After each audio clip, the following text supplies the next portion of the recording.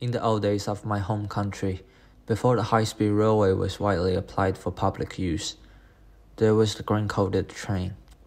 Though slow and sometimes nasty, you could always have a peek at the realest side of 老百姓, the 100 last names, which means the common people. Wang Fuchun, who observed and photographed people's life in green-coated train for 40 years, left us this year on March the 18th.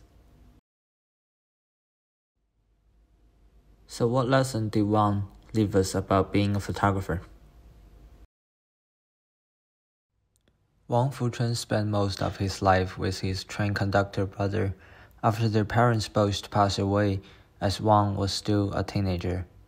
He was raised and grew up in his brother's green-coated train. For 40 years, Wang used his camera to observe, to record, and to invade the lives of the passengers.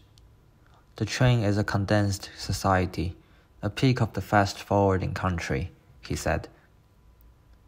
He described himself as a silent observer that observes the changing of a country and the thief that steals the stories of the passengers. Today, more photographers choose to use cameras as a microphone or a paintbrush to add more voices and colors to the stories.